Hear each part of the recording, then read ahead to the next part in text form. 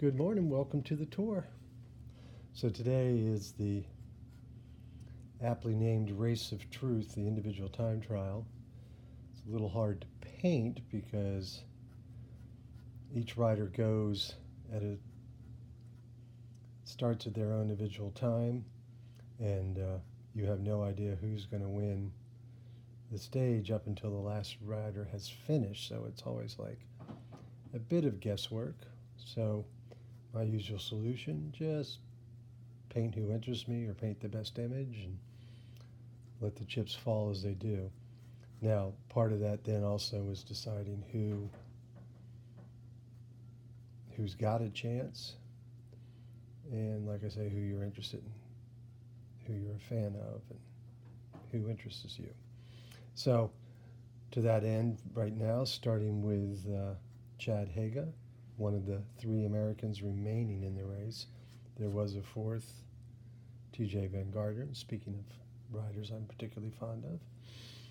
But he crashed out, hitting a sign. It's one of the few paintings I've actually done of a crash. That's usually just not, it's a part of the tour and it can really affect what happens in the tour, but there are people who go to NASCAR races for the crashes. I'm just, I never cheer for anybody to crash. But anyway, so riders go out 1 minute intervals until we get to the very end of the day, and then the race leaders go at 2 minute intervals. Chad has already passed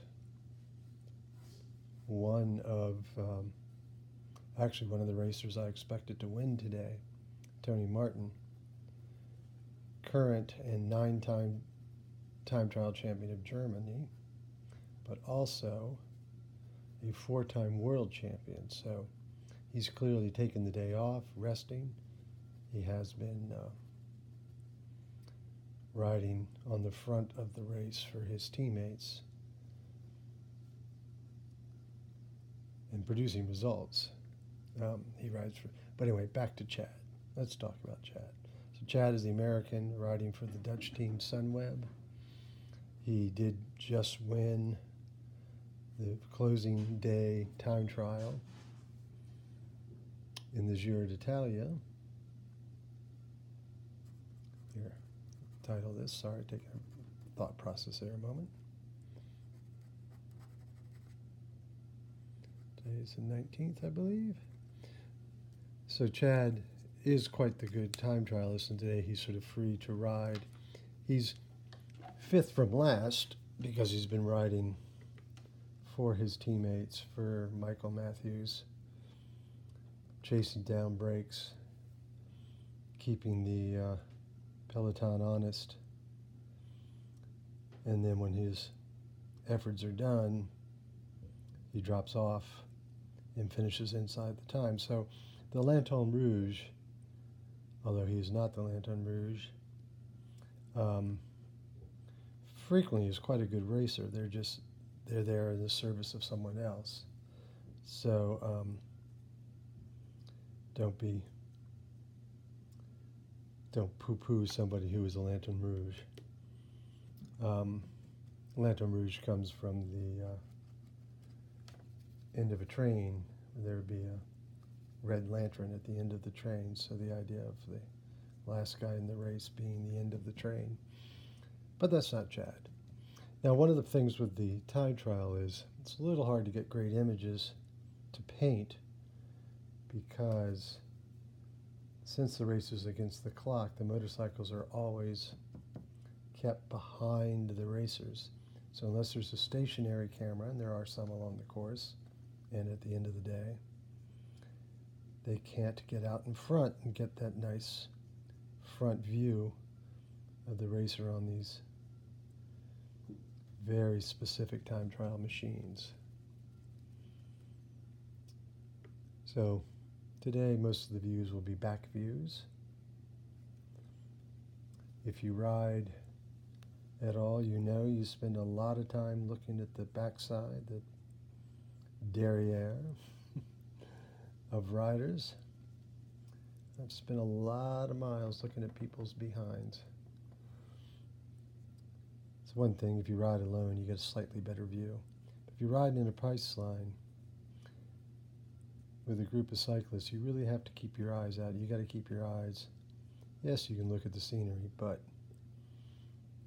you mainly are looking at the bike right in front of you because you do not want to go down. It hurts. And for those of us who aren't on teams and we have to pay to fix our own bikes, that can be a very expensive proposition. If you add going to the emergency room on top of that, it's no fun. Part of the reason I quit racing. I wasn't all that great at it.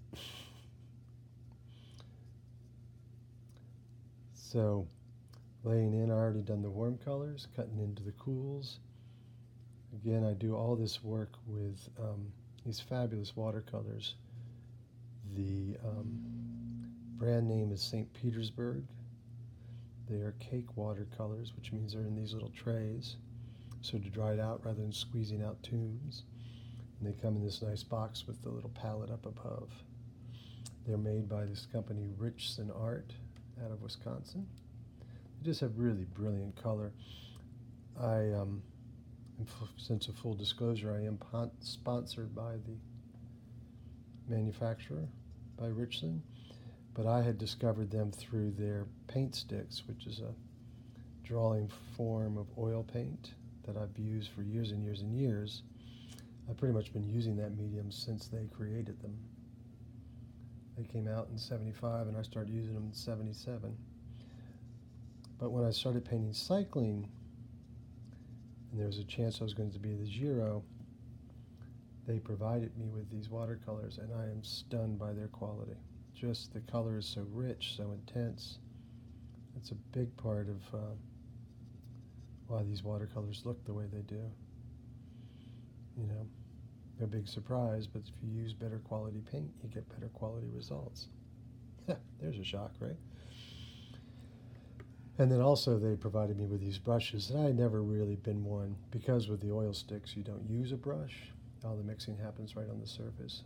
And there are some videos, if you go back a little bit, timeline of my posted videos, you can see the paint sticks being used for a large scale piece. So I encourage you to take a look at that if you're interested in seeing what those are. And in that, it's a series of videos that you can watch as I create a piece. They obviously take a lot longer to create than these watercolors. So now moving to the grass on the other side. First I'm going to get in a base of sunlit grass. I might even shift and let that dry for a minute or two, and then come back and lay in some grass detail on both sides. Interim, skip to the sky up here, since those trees are fairly dry. It has been amazing with it. I can't think of the last time. There's a lot of things happening in this tour that I can't think of having happened before. And one of them is we haven't had any rain yet. Fortunately here in my home, we've had a fair amount of rain. It's going to have to water everything yesterday, and then we got a classic summer downpour. So as I said, the time trial is a race against the clock. The riders go out, and it is the winner of the stage is the person who covers the distance the fastest. That could be Chad here. Like I say, start at 5th from last, or it could be the yellow jersey who will go the absolute last. And Chad could, right now, as the race is progressing, he has the best time at the first time check. We're only that far into the race. So it's looking good for him, and like I say, he's already passed one of the anticipated stage winners. But I think the prognosticators think that Tony Martin is simply saving himself for his more important job of pacing his teammates.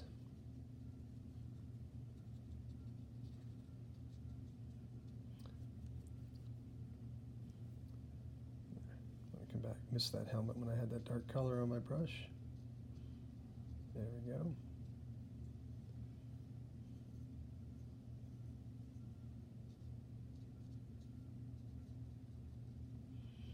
So just about completed here, really. Want a little more detail in the grass. Let's get a good color of green here. Not too much water on my brush. And then I'm just going to do upstrokes. Let the brush kind of do the work for the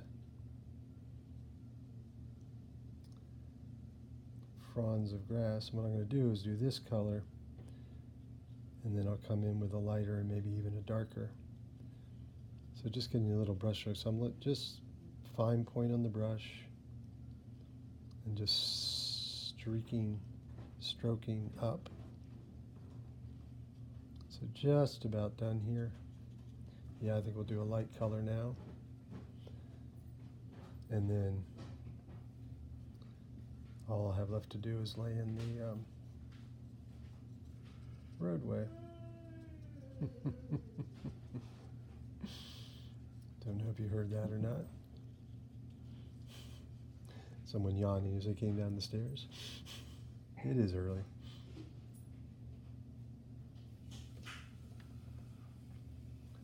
So just laying the roadway in. Again, a lot of water on the brush, floating the color, almost painting with a dirty brush.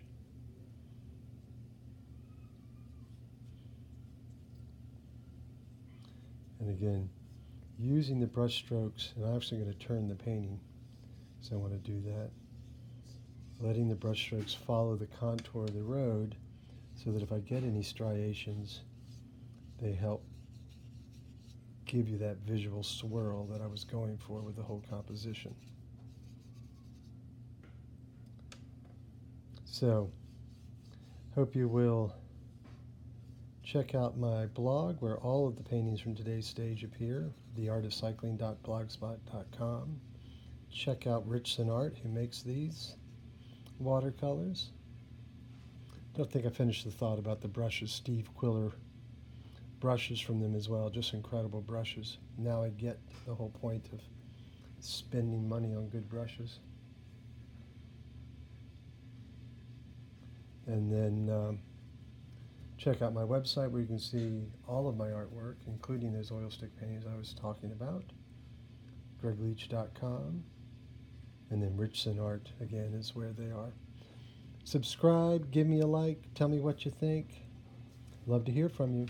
Thank you for looking.